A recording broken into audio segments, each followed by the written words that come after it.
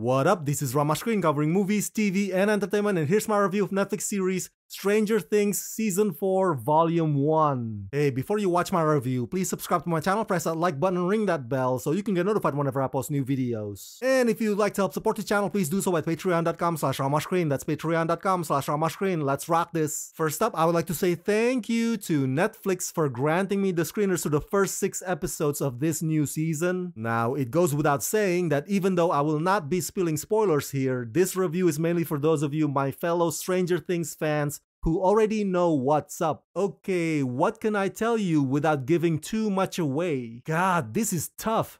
Dancing around some of the details is not gonna be easy. But you know what? Here I go. Stranger Things Season 4 Volume 1 is awesome. I know. The word awesome has been loosely used, but I truly mean it. And I think what got me stoked overall is that week after week, we get bombarded by other Netflix shows that range from it's just okay to God, that was pretty awful. So for Stranger Things to finally return again without showing signs of slowing down, I'm like, damn, how I've missed this level of quality storytelling. It feels good to have that back. Now, Netflix only gave me the first 6 episodes, but from what I've seen so far, this may well be the show's scariest season yet. I kid you not, Season 4 is a lot more fun and a lot more terrifying, and probably the best way to describe it is that this is a Nightmare on Elm Street version of Stranger Things, which is why Robert Englund's guest appearance is very fitting. Season 4 is basically if the late great Wes Craven had directed Stranger Things, so it's part new school life,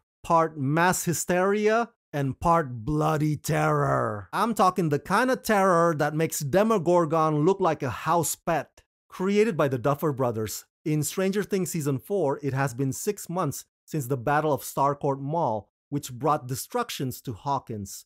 Struggling with the aftermath, our group of friends are separated for the first time, and navigating the complexities of high school hasn't made things easier. In this most vulnerable time, a new and horrifying supernatural threat surfaces, presenting a gruesome mystery that, if solved, might finally put an end to the horrors of the Upside Down. I obviously am not allowed to go into specifics about this new supernatural Upside Down villain or his main objectives, but I can tell you that before the screaming and the running happens, Eleven is having a hard time adjusting in school. She keeps getting bullied and she's not able to fight back, literally. You see, Season 4 basically follows the formula that we often see in sequels. By that I mean the writers would split the characters apart from each other in small groups, and the other formula is make the lead character vulnerable to the point where she questions her worth, her value, her purpose. This strategy allows for everybody to get a fair share of screen time, but on top of that, it allows for us to see what it is that they're made of when they are left to their own devices, so to speak. Speaking of the characters, their haircuts in this new season are so weird in a cool way, of course. I mean, there's 80s hairstyle and then there's Stranger Things 80s hairstyle, you know? Where halfway through the spray, the barber just said, this'll do. And the show brought in actor Eduardo Franco to play the new comic relief, and for the most part Eduardo does fine, but he seems kinda typecast because a clueless chill boy pothead is all that Eduardo ever plays in every gig. Plus, some of his character's humor in this one sometimes feels misplaced. Now, there's a lot more emphasis on Max this time around, the same way it did on Billy in the previous season, and I don't mind that because not everything has to always revolve around Eleven. And actor Sadie Sink, who plays Max, gives a compelling performance, but I gotta be honest with you, it took me a bit of getting used to seeing these characters now in their high school age, with their voices changing, and some of them are even now taller than we remember them. But having said that, along with them growing up, the evil forces they face are also getting more difficult to beat. Some of the will they, won't they relationship dynamics are a bit wobbly, but I chalk that up to the writers setting things up for what hopefully becomes a gut-wrenching moment down the road later on. Okay, if you're wondering what happens to Hopper in the Russian gulag, all I can say about that without getting myself in trouble is